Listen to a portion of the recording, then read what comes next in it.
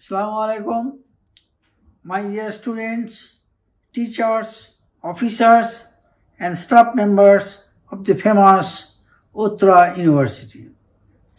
We have observed another holy month of Ramadan within the second wave of the pandemic with great patience and perseverance, and we will observe the Eid Fitr, which marks the end of Ramadan, a month of fasting and prayers.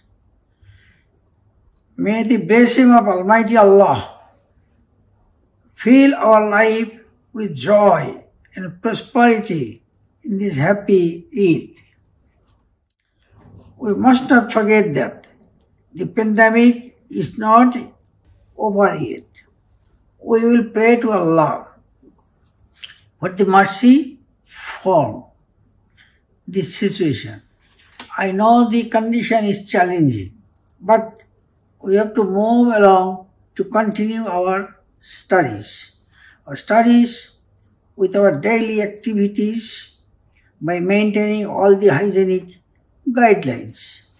I am urging to all my colleagues and students to continue the online activities that has been successfully conducted since the beginning of this pandemic last year.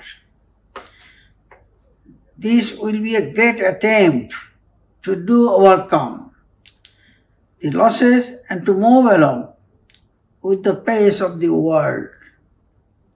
Inshallah, with the help of everyone, we'll be able to overturn the situation.